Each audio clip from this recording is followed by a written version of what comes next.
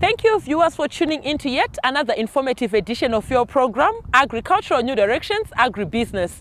This is a platform which was specifically created for our farming community here in Zimbabwe. This is where we converge and discuss issues surrounding production and productivity in our agricultural enterprises.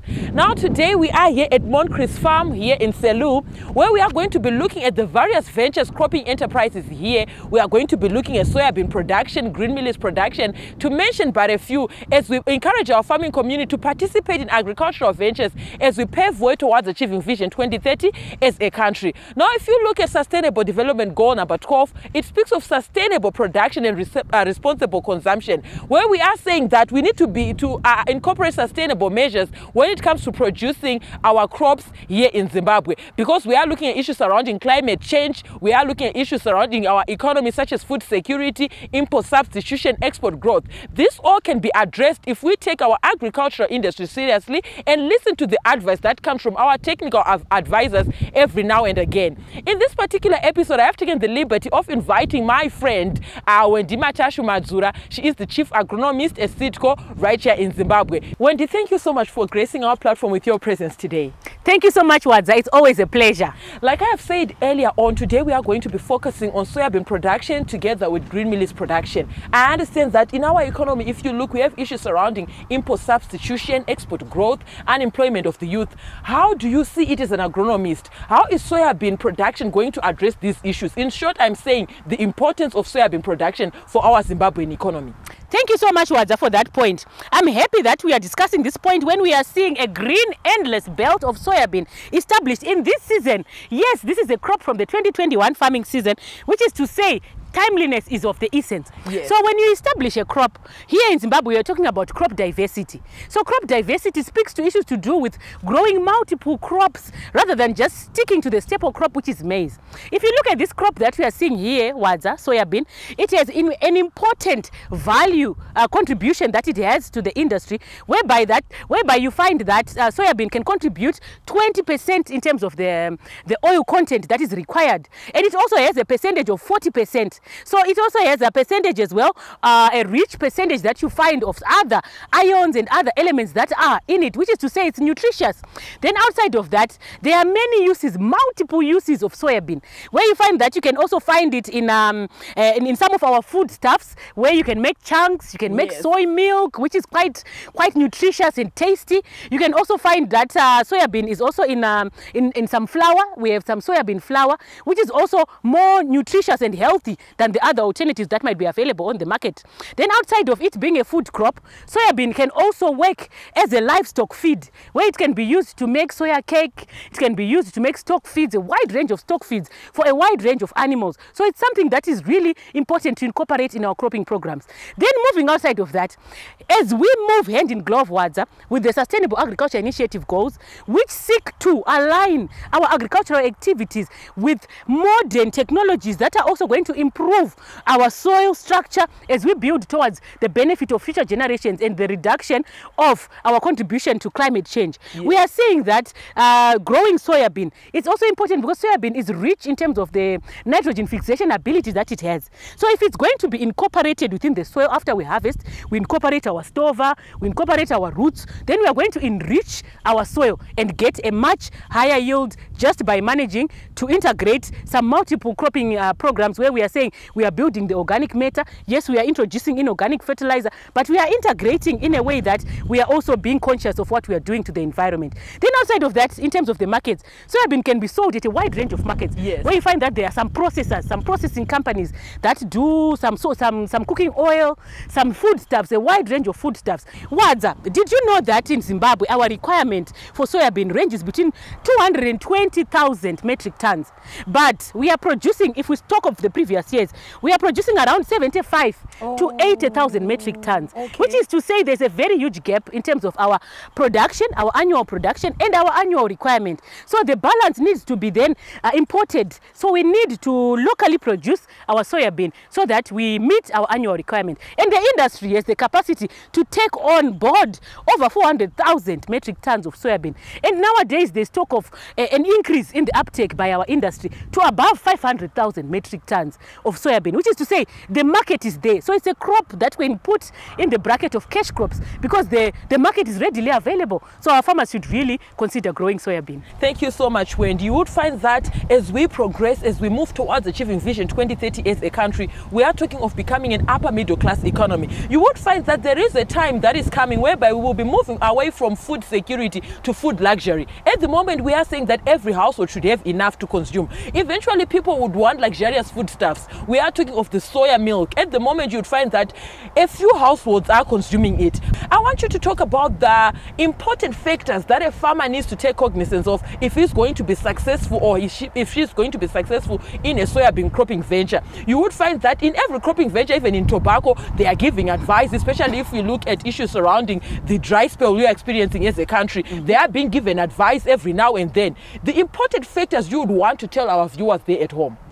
In soybean production, our farmers need to understand the dynamics that come with oilseed crops like soybean, even from the choice of seed, where you find that it also needs to marry with the nature of the season that we have.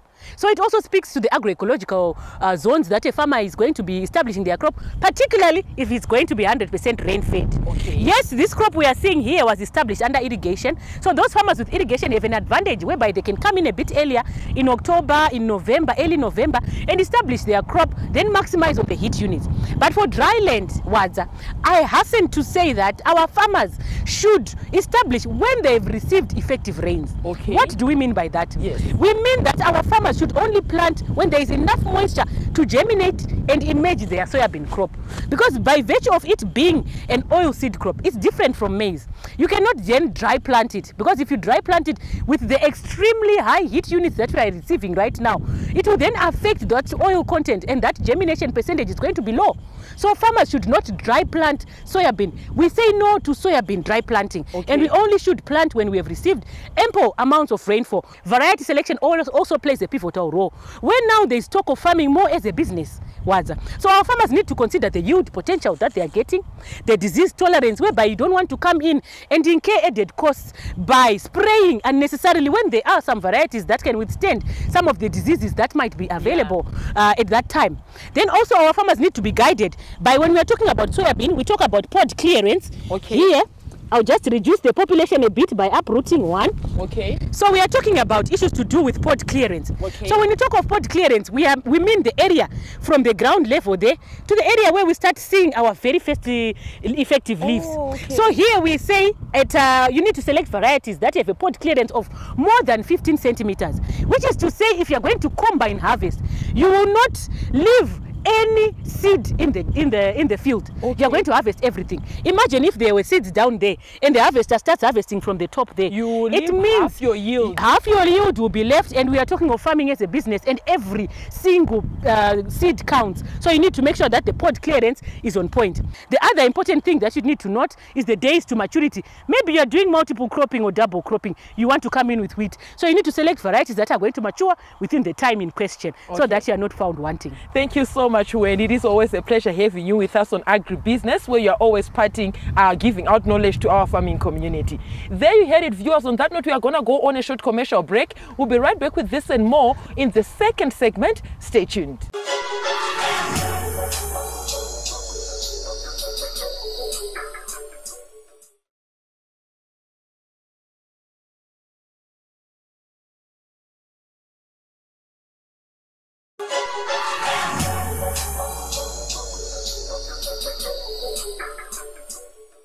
Thank you, Zimbabwe, for staying tuned to Agricultural New Directions, Agribusiness. We are in the second segment of your program.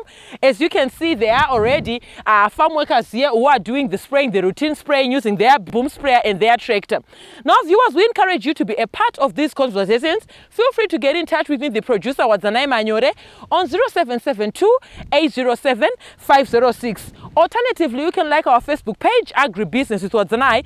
You can make a follow-up on this episode and more on our YouTube channel, Agribusiness with Wadzanai. We are also now available on Twitter, and our Twitter handle there is at Agribusiness110. Now, earlier on, before we went to the break, I was joined by Wendima Tashu Madzura, and she was taking us through the nitty-gritties of the importance of soybean production here in Zimbabwe and addressing certain issues in our economy, such as import substitution, export growth, food security, unemployment of the youth, to mention but a few, as we pave way towards achieving Vision 2030 as a country. At this point in time, I am going to be joined by the farm manager here at Moncrief Farm, who is going to be taking us through their stages and how they established this beautiful crop. As you can see, it is a sea, an endless sea of the soybean crop.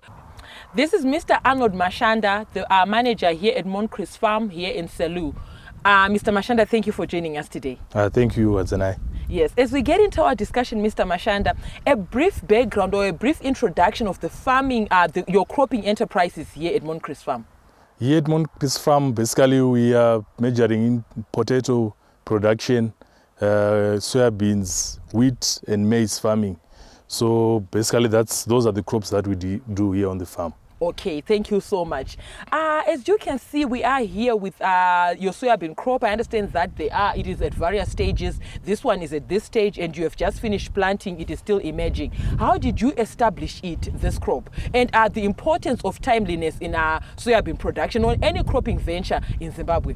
Basically, on this crop here, the one we were standing at, we had potatoes that were just lifted here. Okay. So basically on this lane that we did not do any tillage. After lifting our potatoes, we then basically came in with our planting. Okay. But before planting, we had to dress our seed with thiram called Nitroliq at 300 mils per hectare. That's basically 150 mils per 50 kgs of seed. Then we had a pre-irrigation before planting, which we then came in and planted our soya, which is very vital to plant your soyas inside moist soil conditions. So we then came up and our row spacing was 90 centimeters and in row 2.8, giving us a plant population of 471,000 plants per hectare. Okay. So basically after that, we then came up with our pre-emergent herbicides, which in this case we used Frontier Optima and metribuzin. Okay, I want us to talk about rhizobium. In our farming community, especially those who are either sugar beans or soybean production, they are interested and they want to know the uses or how it is applied, rhizobium. Can you maybe take us through that? Yes, basically, as I earlier on mentioned, you bring in your rhizobium in a cooler box. Okay. And it should be stored where temperatures are low, because once you have high temperatures, the rhizobium will not work. You would have basically killed what's inside the rhizobium. So we then put in your rhizobium in an knapsack, add on some water, then you spray with a clean knapsack on your seed. Okay. And you have a shovel actually mixing properly your rhizobium, mixing the soya seed and the rhizobium. Okay. Once you've done that, you cover your seed to prevent direct sunlight from hitting onto your treated seed. Then you put into your planter, and basically your planters also have covers on the seed, the seed boxes there. Then in with your rhizobium. Try as much as possible not to have seed that's dressed with the rhizobium sleeping overnight, and then you then say I'll plant it again tomorrow. You try and put up your rhizobium on seed that you intend to plant that same day. Thank you so much, Mr. Mashanda. I understand that our viewers there at home, especially our soybean farmers, even the sugar bean farmers, were taking notes, especially when it comes to rhizobium application and its uses. It was a pleasure having you with us in this segment. We will see you when we talk about green millets production in the segment to come after this one. Thank you for joining us. Thank you. Thank you, viewers, for staying tuned to Agricultural New Directions. Today we are discussing soybean production, and previously I was joined by Mr. Arnold Mashanda. He is the farm manager here at Moncrief Farm. At this point in time, I have taken the liberty of inviting Mr. Godwill Macherera. He is the agronomist in Mashonaland West Province. Mr. Macherera, thank you for joining us today. Thanks, Wadza. How are you? Yes. Our questions directed to you are as follows. Firstly, I would like to know about, is it possible, or the implications or the advantages that come with a farmer using soybean seed, which he would have harvested in seasons prior to this one or in the previous seasons? What are the implications of such practices? Normally, our storage facilities are different. So the standard we use as a seed house are normally different to what our farmers use when storing grain. The soybean seed can easily be unviable due to storage facilities, due to high temperatures, presence of moisture, and also when harvesting. Some farmers harvest the seeds when they are not well mature, prematurely. That seed will not be good stuff for seed for planting. So what I would advise for our farmers is to use certified seed from our seed houses. For instance, when buying seed, we buy seed for different purposes, different agroecological zones, especially for the growing period. When doing a crop rotation, usually when we are using wheat, we are encouraging farmers to use those varieties that will not take much time into the food, so that they will allow the coming in of wheat. Yes. So we can use varieties like SC status, which is a determinate variety. When I'm saying determinate, is that when it starts flowering, the vegetative growth will stop. Then when we are not doing our rotations as such, we will be able to choose varieties like SC Serenade, SC Spike. Those varieties will be, when they reach flowering, they will continue growing vegetatively. Okay. So that will be the difference. We will discourage farmers to use retained seed. Some of it will be damaged by insects. Okay, thank you so much. That was very detailed. Moving right along, Mr. Macherera, I want us to talk about, you understand that if you look at soybean production here in Zimbabwe at the moment, some have already established their crop, like in this instance, and yes, some are still looking to plant. There are insects and pests that can be a nuisance in soybean production. What are those and what is their control? What do you use to control them or manage them? Okay, we encourage farmers to maintain our recommended plant population so that they will achieve our yield targets. Okay. So if we do not manage pests efficiently, our yields will be low. When planted, our crop is prone to cutworm insects, whereby they will come into the field and cutting down the seedlings. So we encourage farmers to do their scouting and use appropriate pesticides, not just to get anything that kills and get into the field. Recommended appropriate pesticides. When the crop is just grown, there is a danger of semi-loopers. Those also need to be well scouted and be managed so that our yield will remain at the targeted scale. Thank you so much, Mr. Macherera. It was a pleasure having you with us today. Thanks, Siwaza. On that note, viewers, we're going to go on a short commercial break. We'll be right back with this and more in the third and final segment, where we are going to be looking at green millets production. Stay tuned.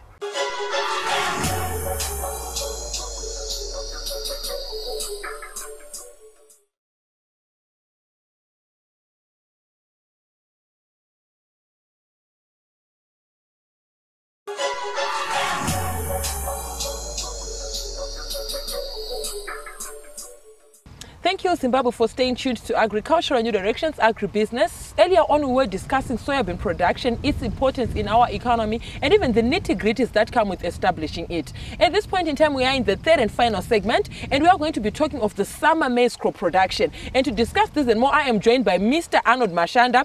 Can you maybe give us a brief background of how you established it, given that it is an irrigated crop? Can you maybe take us through that? Thank you, Wadzanai. Basically, here we're standing in a maize field. We did zero tillage on this land. Okay. The advantages of zero till is you have less compaction on the soil, on the land, good water moisture conservation that takes place when you have zero till, less erosion as well, and you have a very good soil structure. You won't have disturbed your soil, so you have very good soil structure on your land. We planted it on the 1st of November, and we planted it with a plant population of 60,000 plants per hectare. Yeah, that was what we planted. With the losses, we might end up being about 57,000 plants per hectare. Okay. With your 90 centimeters row spacing, and 23 centimeters in row. Okay.